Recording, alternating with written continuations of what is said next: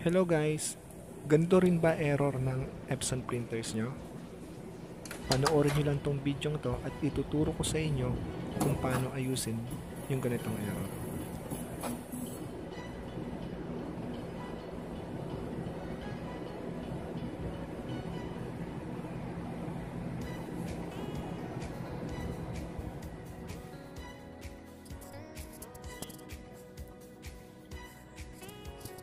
First step, download natin yung resetter.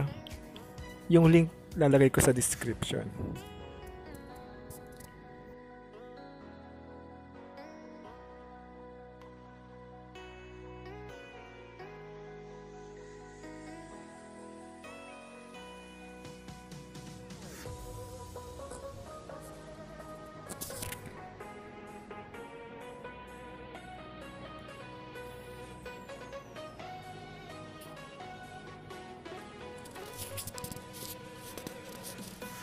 Disregard nyo lang yung mga ads na lumalabas.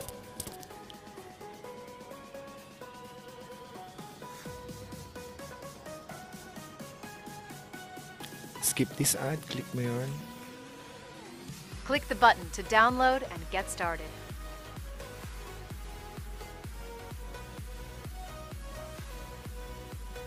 Then download.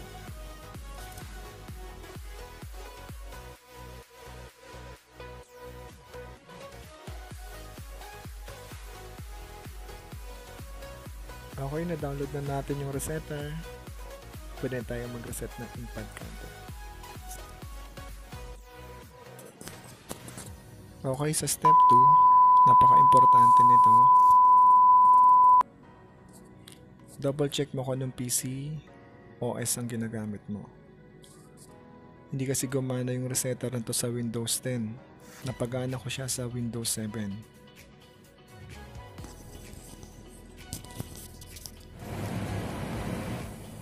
Step 3, reset na tayo. Follow nyo lang yung instructions sa video.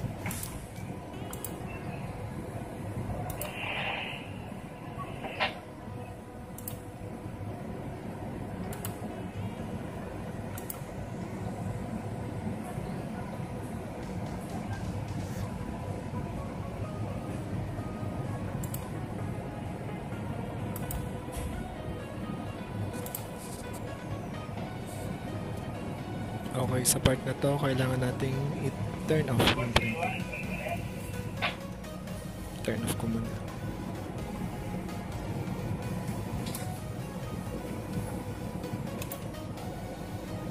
Okay, dito naman, ipa-power on ko na yung printer.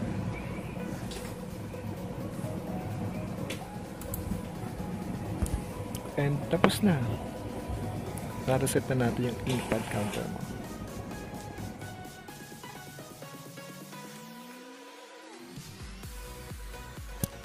Let's print tayo. Okay. Ganun lamang kadali mag-reset ng Inkpad counters ng Epson printer, guys. Kung bago lang kayo sa channel ko, huwag niyo pong kalimutang mag-subscribe para updated kayo sa mga susunod ko pang video tutorials na katulad nito. Okay. Thank you.